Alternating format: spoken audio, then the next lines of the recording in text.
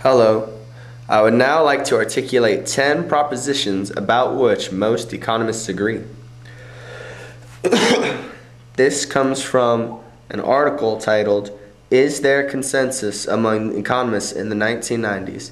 printed in the American Economic Review, May 1992, pages 203 through 209. Written by economists Richard M. Alston, J. R. Curl, and Michael B. Vaughan. Proposition 1.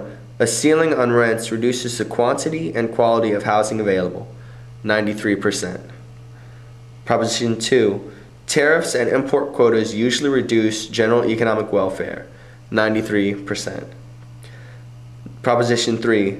Flexible and floating exchange rates offer effective international monetary arrangement. 90%. Proposition 4. Fiscal policy, ergo tax cut and other government expenditure increase, has a significant stimulative impact on a less than fully employed economy. 90%. Proposition 5. If the federal budget is to be balanced, it should be done over the business cycle rather than yearly. 95%. Proposition 6. Cash payments increase the welfare of recipients to a greater degree than do transfers in kind of equal cash value. 84%. Proposition 7.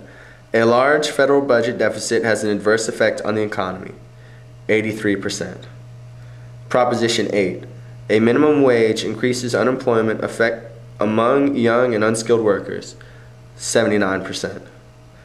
Proposition 9. The government should restructure the welfare system along the lines of a negative income tax. 79%. Proposition 10. Effluent taxes and marketable pollution permits represent a better approach to pollution control than the imposition of pollution ceilings. 78%.